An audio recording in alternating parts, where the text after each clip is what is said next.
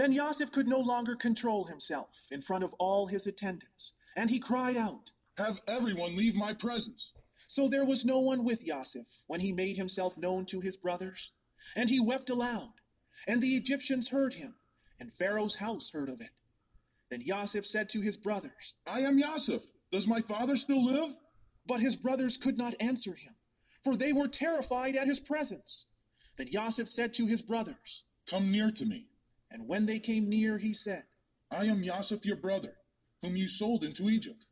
And now, do not be distressed nor angry with yourselves for selling me here, for Yahweh sent me ahead of you to save lives.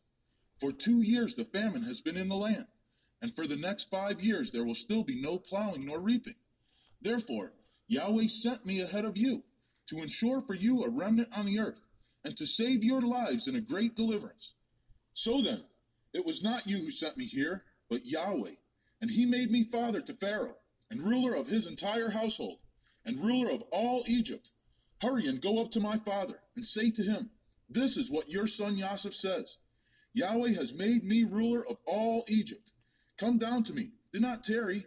You shall live in the region of Goshen, and you shall be near me, you, your children and grandchildren, your flocks and herds, and all that you have.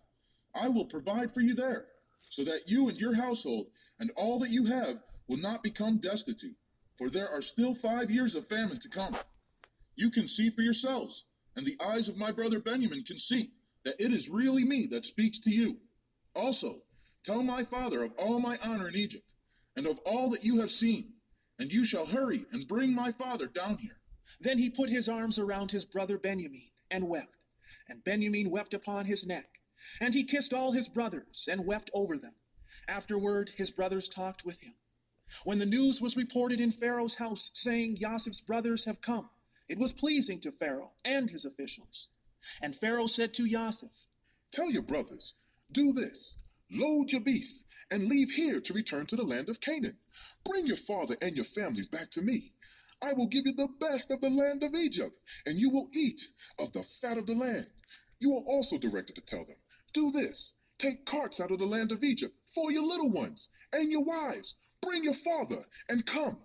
Do not be concerned about your possessions, for the best of all the land of Egypt will be yours." So the sons of Israel did as Pharaoh told Joseph. Joseph gave them carts, and he gave them provisions for their journey. To each of them he gave new clothing, but to Benjamin he gave 300 shekels, about 7.5 pounds of silver, and 5 sets of clothing. And he sent these to his father, 10 donkeys loaded with the best things of Egypt, and 10 female donkeys loaded with grain and bread and other provisions for his father's journey.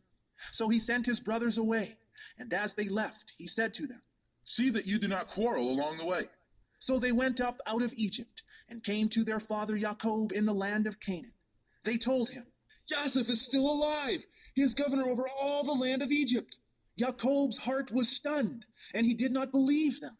But when they told him all the words which Joseph had said to them, and when he saw the carts which Joseph had sent to carry him, the spirit of Jacob their father revived, and Israel said, "Enough!